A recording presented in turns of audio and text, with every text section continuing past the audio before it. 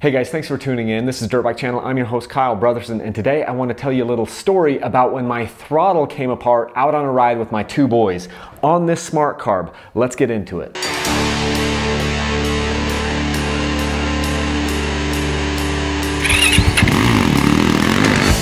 Okay, just when we thought everything was cool, I've broken my throttle cable somehow. So I pulled my throttle off. And this is a stock throttle cable. That's actually a brand new throttle cable. And we've got it down inside the Smart Carb here.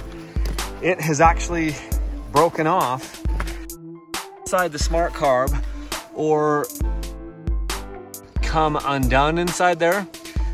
I've got about 10 hours on that Smart Carb with this throttle cable, and finally it just severed. I was up there on the top of that hill. I did a pivot turn, turned the bike around, shut it off, and when I went to start it again, nothing on the throttle. And I can tell by taking my throttle apart here that it's not broken here at the top.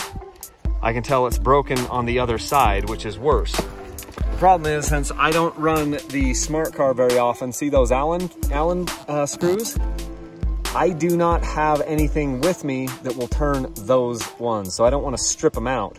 I do not have the right size because that's not something that I've normally had to carry on my bike. So if you're gonna have a Smart Carb, you might wanna figure out what size Allen screws those are and make sure you have that with you. Because as of right now, I'm gonna have to push this bike out, push it up that hill right there, and then we're gonna go down this canyon, and I have no idea how many more hills I'm gonna have to push it. Anyway, we're gonna spend the night getting this sucker out of here because failure is not an option, is it, Konnor? Nope. Is failure an option, Case? Nope. Nope. Failure is not an option. Oh, so I'm gonna put that thing back together up on top and push this sucker out of here. And raise my idle.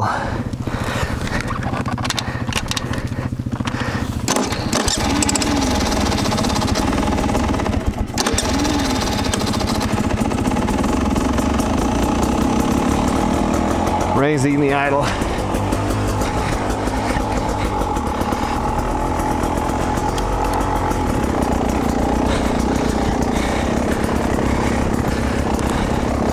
Okay, now we're gonna raise the idle as high as it'll go, like that. Then we're gonna go with the idle raised as high as I can get it. Luckily, it's mostly downhill on the way back. I'm not sure if there are any hills. Man, I didn't realize I was gonna be going this fast. I'm gonna have to, oh dang it, I got a sweet log crossing that I can't do. I wanted to do that log jump, but I don't have any throttle, so I'll just go over the bars. Are you guys still behind me? Okay, I'm gonna just let this baby roll. If I get down to the truck and you guys aren't there, I will get the other bike and come up, okay? Stay together. I want you guys to stay together.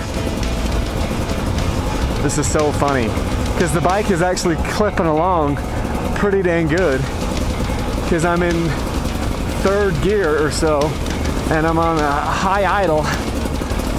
This 300 two-stroke, this Beta, will actually pull really hard. And I'm just ripping down this trail in second and third gear. I've had to click into first once. And if I don't have many, like 2 major uphills, I think it's gonna be just fine. I'm waiting for the boys because I was so far ahead of them.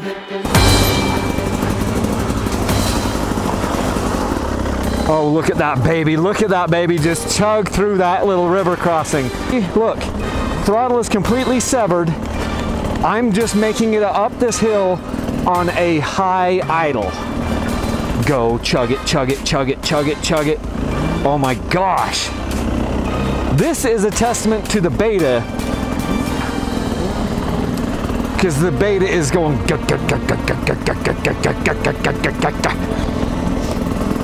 Thank you, Beta. And I am out. Fourth gear. See how far we can get. There is one hill here, I know. Now that I'm out, there is a hill to climb up to the parking lot where the truck is. And well, as you can see, all is well that ends well. My high idle trick actually worked beautifully. In fact, the boys couldn't even keep up with me. Even though they had full power on their bikes, they couldn't keep up with the Beta at high idle. So anyway, two things that I learned. I mean, I knew this before, but you need to have the tools to pull your carburetor apart. I'd forgotten that they were tools that I don't carry with me. So you gotta have tools to take the top end of your carburetor apart. And even then, I'm not sure that I could have fixed it. We'll find out when we get back to the house. So as you can see, I was able to get the bike back to the truck by just adjusting my idle all the way up and letting this thing go and just rip me down the trail by shifting into third gear. Now I've taken the top of my carburetor off, the top part of the carburetor to reveal the slide, and I thought I was going to have a severed throttle cable here, but I haven't. It's actually come apart down inside the carburetor, and I'm going to pull that out and see if I can figure out why. I know it's really hard to light that, but I wanted to see if I could pick my slide out with this little pick here and show that to you. Pulling the slide out. Okay, now we're out. Let's see if we can figure out, oh, that's too close. Let's see if we can figure out why this came apart. So there's a little bit more residue on this throttle slide than I'd like to see here.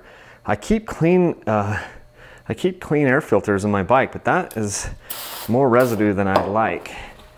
I don't know where that's coming from, but we'll clean that up. And it appears that the throttle end of the throttle cable just came out of that. If you can see down inside of there, it just came out of there. This is like the safety that holds that in, and it just came undone. I don't know why that is possible or how that's even possible. So I don't know how well you can see this, but the slide on the Smart Carb essentially has two different notches down here.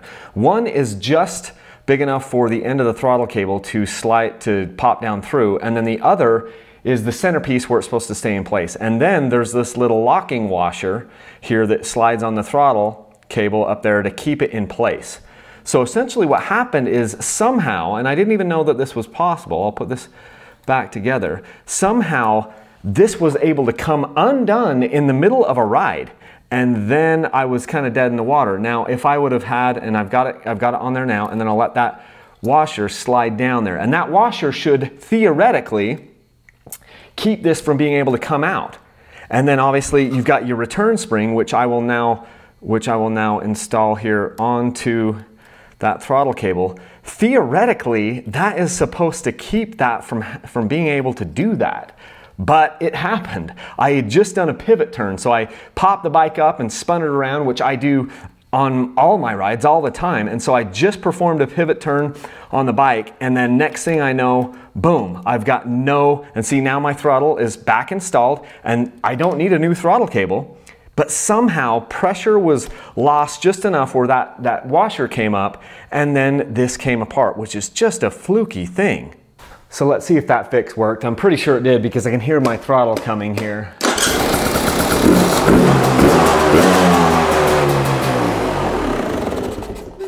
So obviously that's what it was. So for the first time ever, I've had a throttle slide come apart inside the carburetor when nothing was actually broken. I expected the tip of that throttle cable to have fallen off, but it didn't. I was able to put this thing all the way back together.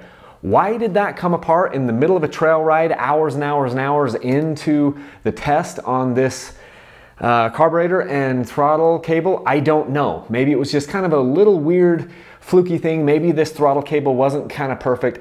Looking at this, I'm not inclined to blame the Smart Carb because it doesn't look like anything's wrong in there. It looks like it was just a fluke. If anything, I think I might have a throttle cable here from Beta that is just slightly smaller than it should be and some fluky thing happened. I don't know, but I'm glad all's well that ends well.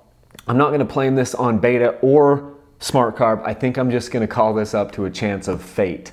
But I do want to make sure to recommend that you carry with you the tools to take the top of your carburetor off. In this case, I needed a 3mm Allen tool, And I'm riding so many bikes, sometimes I don't have the right tools in my kit for the bike that I'm riding. And this day I grabbed a kit that did not have a 3mm Allen, and because I could have taken that apart on the trail and fixed this and ridden it back, but as it was, I wasn't able to fix it until I got home. So hopefully this video might help you. If you want to support Dirt Bike Channel, you can do so by using the links down in the description for Rocky Mountain ATV. That's one of the great ways to do it. Maybe you should get a toolkit like maybe you should get a 3mm Allen key to put in your tool pack like I obviously need to do for this bike or for when I'm running this carburetor. Anyway, I think that's what I've got for you guys today, and until next time, let's leave a single track. Thanks.